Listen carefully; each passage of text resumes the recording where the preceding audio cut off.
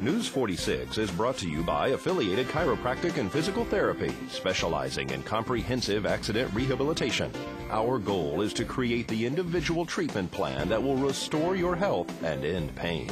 Come in for your free consultation. Call 775-727-8900. Pahrumph's #1 media source for local news, weather, and sports.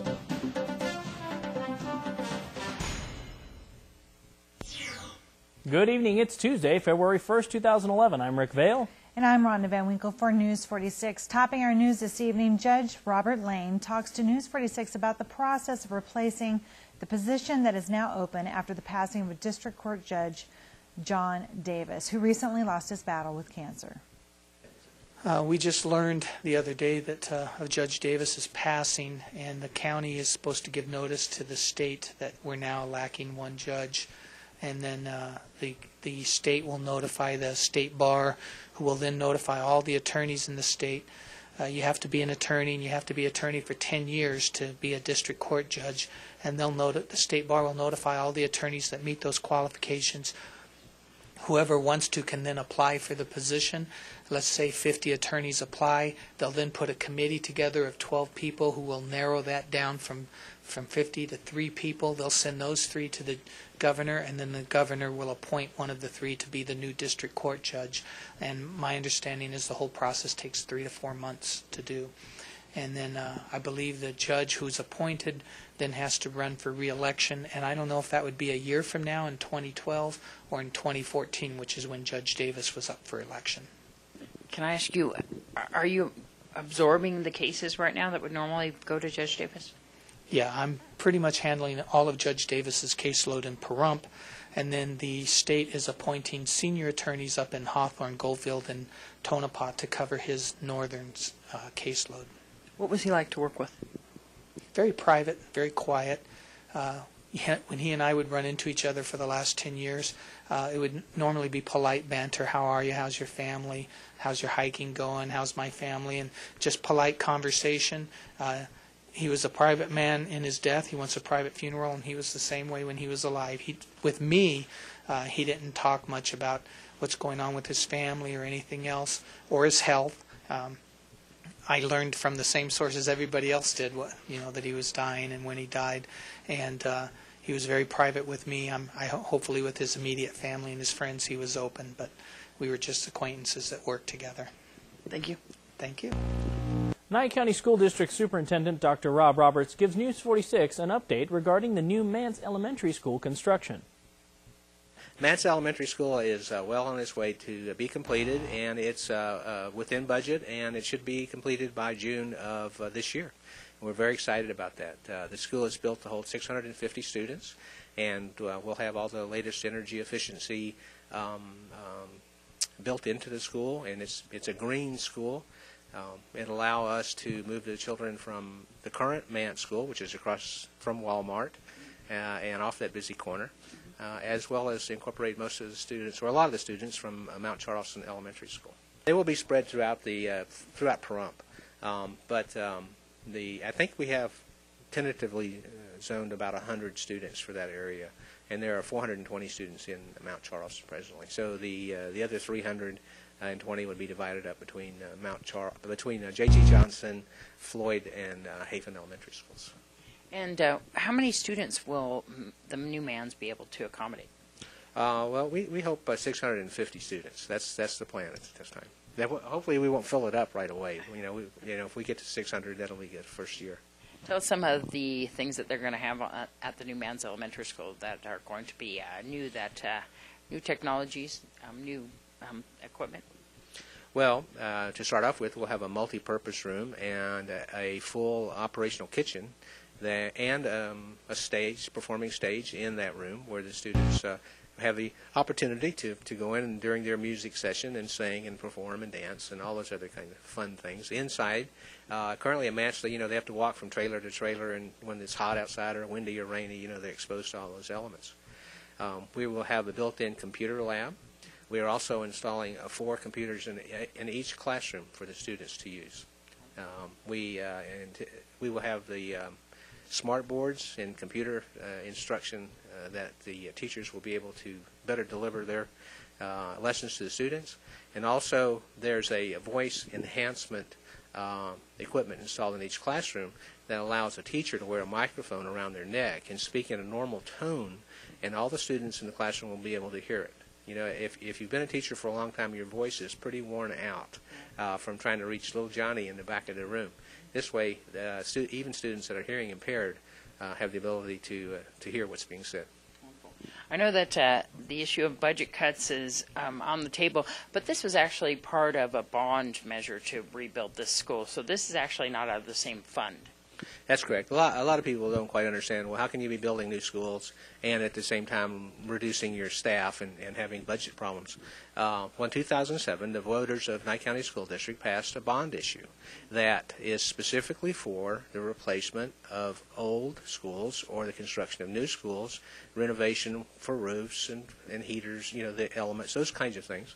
And it cannot be used for operational money. It's not paying for salaries. It's not paying your light bill or water bill. It's strictly for the construction. And those bonds should be paid off between 20 and 30 years. And it'll be a permanent facility for these students for decades in Nye County. And it's an investment in the youth of this community. Well, keep us updated on MANS, and thanks so much for speaking with us. Be happy to. Thank you so much. Coming up right after the break, we'll tell you where the indoor swap meet will be relocating to, and RSVP is looking for volunteers. We'll have all this and more right after this break. Please keep it here.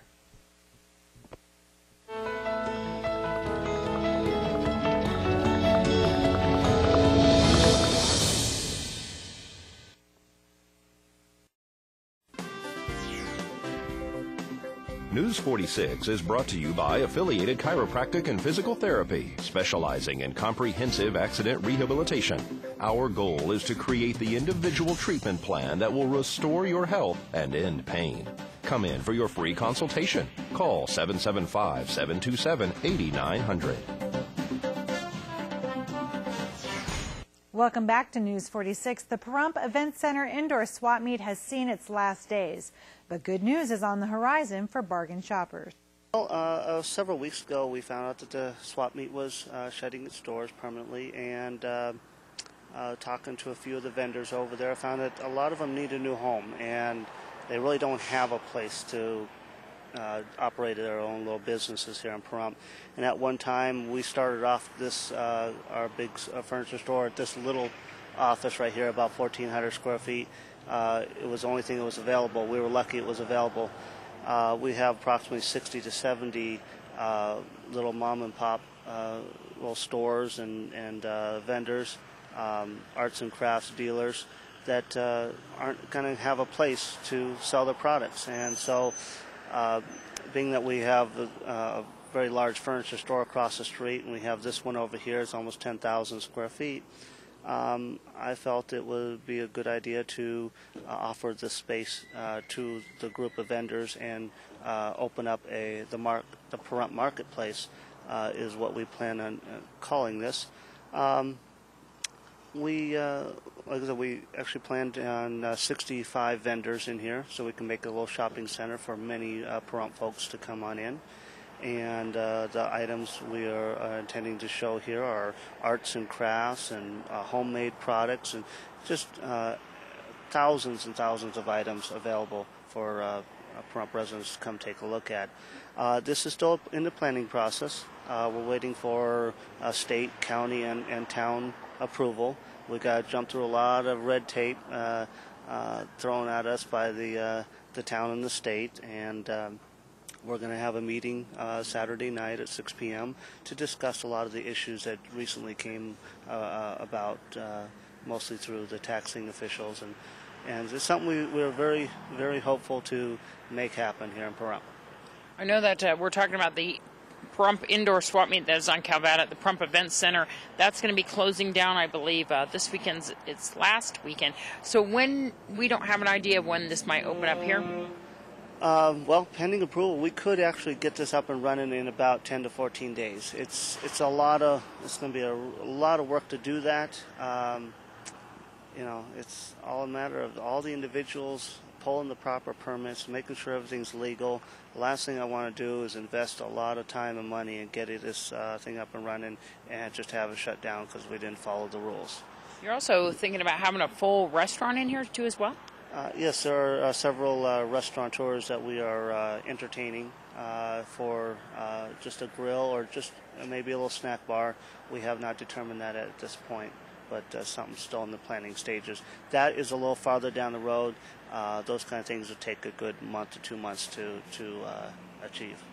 Speaking of that, the furniture showcase has moved across the street on Highway 372 here. The rest of the store is closing down and moving over there, and I see that you're remodeling the inside of this.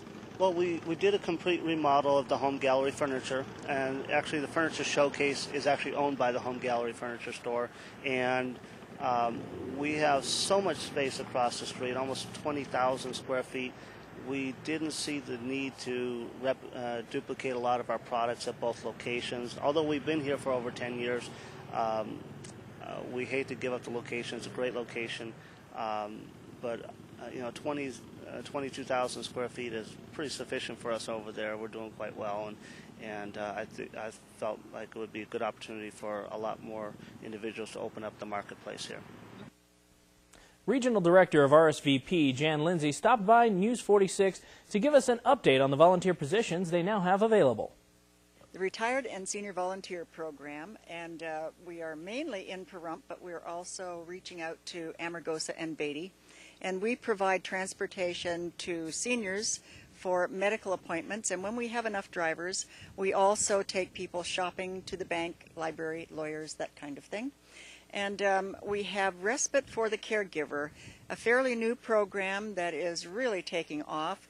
And what this is, we have volunteers go into a home to allow the caregiver of the family to go out for up to 4 to 5 hours at a time. And this way, when there is a reliable respite provider in the home, the caregiver doesn't have to worry about their loved one. And this is so vital because of the impact it makes on the person that's with them 24 hours a day to have a little time off but not feel like they're neglecting the person. Exactly. And the caregiver, who is 24/7, usually feels guilty the first time they go out and they have lunch with a friend and so on, but after 1 or 2 trips they realize how important it is for them to get a break because they're more able to care for their loved one when they feel rested and relaxed. Really? Recharge the batteries there. Exactly, yes, and I think everyone needs to, we all know that we need to do that from time to time, and so it's a very good program. RSVP is, how many years has RSVP been around? Since 1973, and it is nationwide, and we are with rural Nevada RSVP, and so we are all over the state. We have 5 respite providers here now. We have 13 drivers, 2 telephone tree people, and we also have support from the Sheriff's Auxiliary, and people in the library and fire and rescue are part of our volunteer group as well. And volunteers are so vital to this program. Absolutely. We could not exist without the volunteers, and right now I am looking for drivers. So we can spread out our assistance a little better if we have more drivers than clients, and right now the balance is tipped the other way. We have almost 40 clients and 13 drivers, so we do need some people to assist us with driving. It could be once a week, twice a week, whatever the person feels they can afford time-wise, and there is a stipend for drivers over 55. It's up to $20 a month, paid quarterly. Doesn't sound like a lot, but every quarter you can get a $60 check, so it's a help. There you go. And for a person who needs to use the services for RSVP and for these positions, volunteer positions for drivers, how can they contact you? They can call me at home, 751-5282. The message machine is always on because I'm not always home. I'm on the road a lot now. And while we're on RSVP, I would like to say thank you to Butch and thank you to Nye County Commissioners and the Town Board of Pahrump. It's been wonderful having them support us because this allows us to keep the program going in southern Nye County for this year. Such an important program. Yes, yes, it truly is. Thank you so much, Dan. Thank you. Bye-bye. Coming up after the break, we'll tell you about a cyberbullying seminar held recently. And a spaghetti dinner fundraiser that went very well. Also, we'll have the results of the Screen Actors Guild Awards. All this and more coming up right after this break. Keep it here.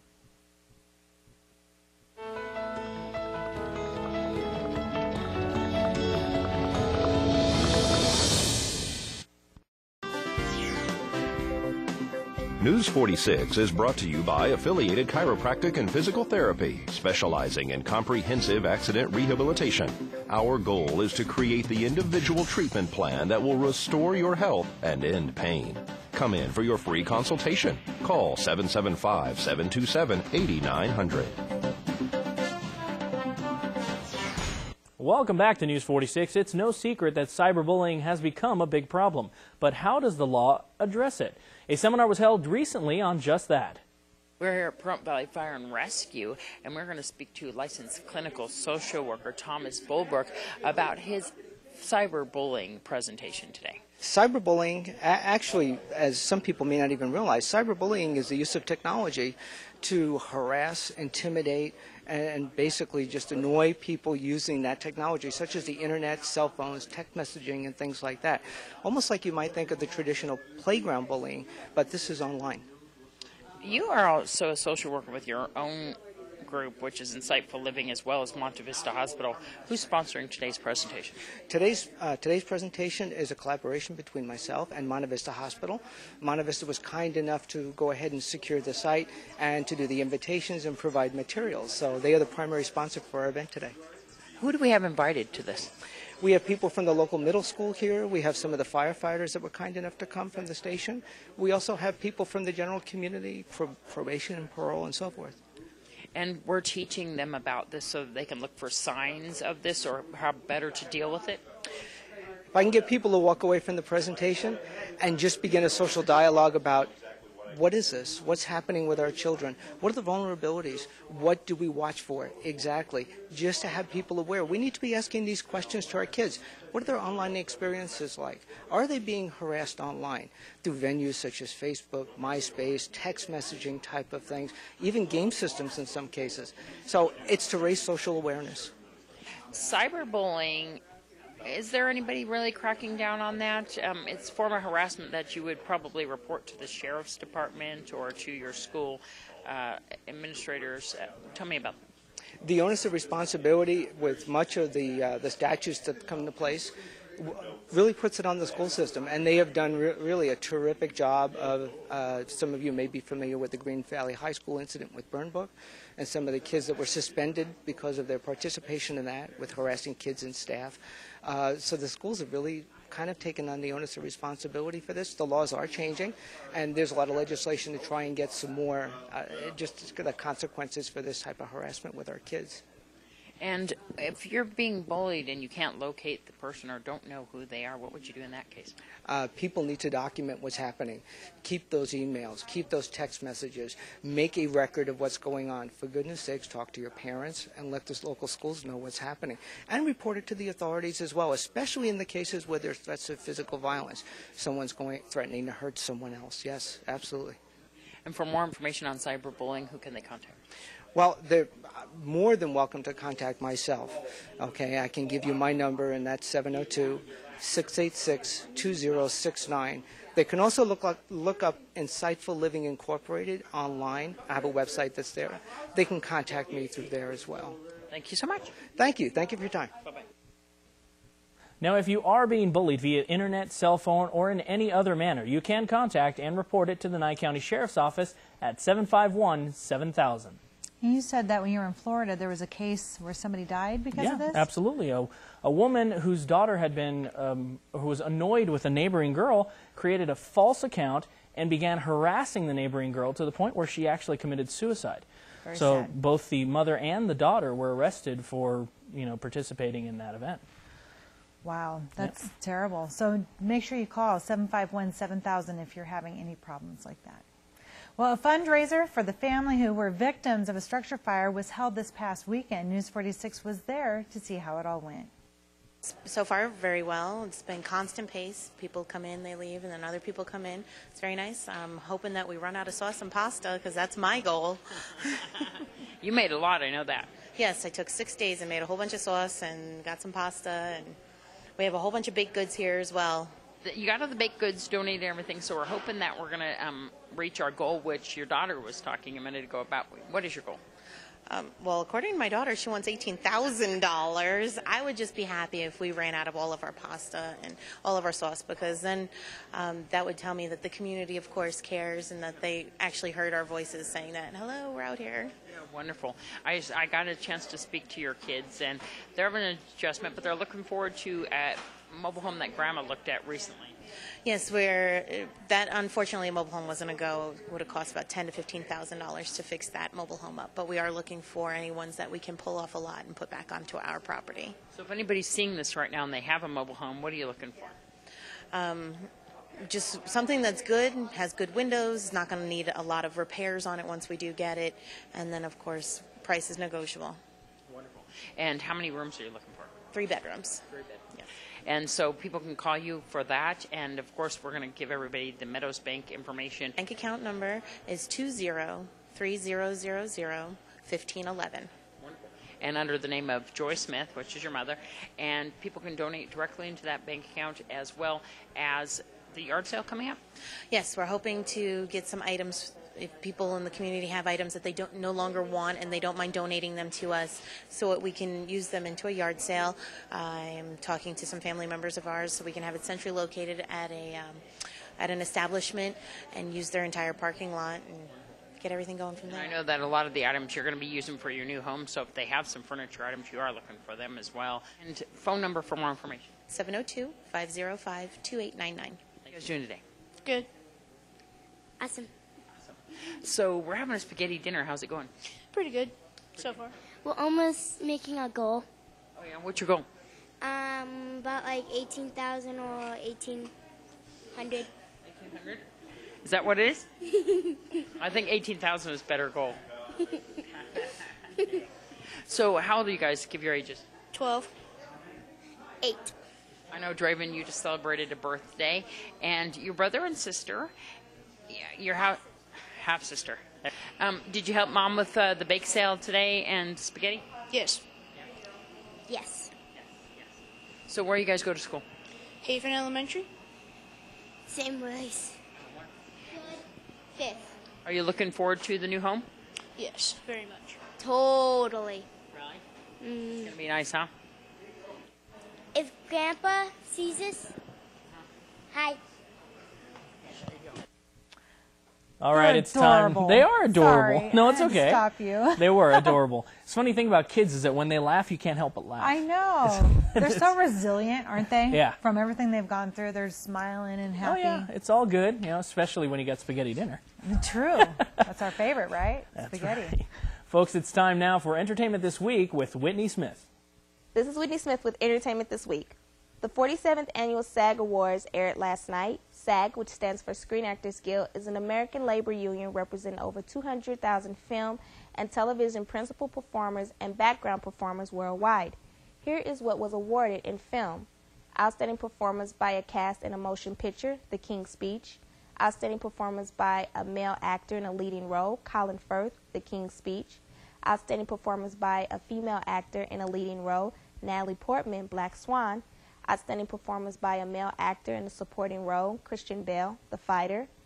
And outstanding performance by a female actor in a supporting role, Melissa Leo, The Fighter. In television, for outstanding performance by an ensemble in a drama series, Boardwalk Empire. Outstanding performance by an ensemble in a comedy series, Modern Family. Outstanding performance by a male actor in a drama series, Steve Buscemi, Boardwalk Empire. Outstanding performance by a female actor in a drama series, Juliana Margulies, The Good Wife. Outstanding performance by a male actor in a comedy series, Alec Baldwin, 30 Rock. Outstanding performance by a female actor in a comedy series, Betty White, Hot in Cleveland. Best male actor in a TV or miniseries was Al Pacino, You Don't Know Jack.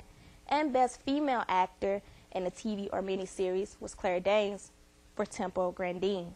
And the winner of the 47th Annual Lifetime Achievement Award was Ernest Borgnine. This is Whitney Smith with Entertainment This Week. Well, thank you very much, Whitney. So, Rhonda, did you enjoy the very breezy, blustery day we've had today? No.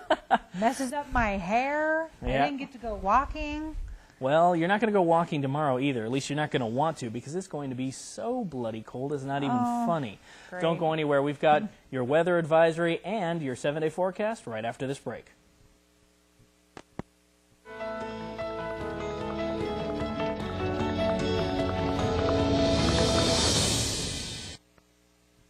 Local diets are very important in maintaining a healthy body.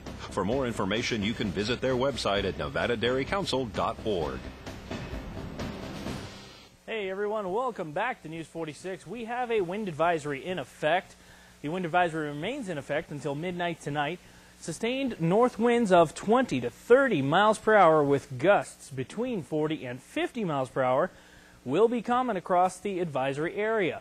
Now, the advisory area pretty much consists of everywhere in southern Nevada and parts of southern California. So anywhere from Amargosa Valley on over to Las Vegas, you're going to be very careful while you're driving, especially in high-profile vehicles.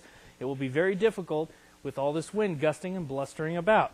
Now, looking at today, it was partly cloudy out there, mostly sunny, a high of 52 degrees. Winds north-northeast, 22 miles per hour. Now, that's the average. We're getting gusts even higher than that, so again, be very careful when you're out there and you're driving around. Now, our pressure holding steady at 30.09. Sunrise was at 6:45 a.m. and our record high was 75 degrees back in 2003. Now, looking at tonight, it's expected to also be pretty much clear out there with a low of 25 degrees. Very cold stuff. Remember the 5 P's of Pahrump. Your pets, your pumps, your plants, your pipes, your pools. You don't want any of this stuff freezing up on you. Make sure you've got everything well insulated and covered and blanketed and all the other important stuff. Now, winds coming out of the northeast at 18 miles per hour, again an average. Until midnight tonight, we are going to have gusts upwards of 40 miles per hour according to our wind advisory, so be very careful. Sunset was at 5:10 p.m. and our record low was 12 degrees back in 1994. Looking at our 7-day forecast, tomorrow's expected to be windy yet again, though no wind advisory has been put into effect. Gusts up to 20 miles per hour are expected. Our high will be 47 degrees. It's not a typo, 47 degrees, the lowest high of the week. Very cold. Make sure you're wearing your jackets. A low of 21, even colder. Make sure you're watching out for all your 5 P's of Pahrump. Now, Thursday, going to expect to be clear. The winds are going to die down on us quite a bit. A high of 56 and a low of 29. Friday, heading into the weekend, clear skies with a high of 65 and a low of 35. Now, moving into the weekend, we're expecting partly cloudy skies across the board with a high of 69 degrees. It's going to be gorgeous out there on Saturday, so I insist you go out there and enjoy it. A low of 36. Sunday, still partly cloudy with a high of 67 and a low of 35. Monday, looking partly cloudy out there with a high of 64 and a low of 34. And rolling out our 7-day forecast, Tuesday, we'll have a high of 64 and a low of 34. Well, there it is. The new KPVM-TV website went live as of 8 p.m. yesterday. That's right. The site is still under some construction, but the new facelift also has some new features. You can visit the News 46 page and watch full newscast. Or you can check out the What's On page to get a complete listing of schedules for all of our channels.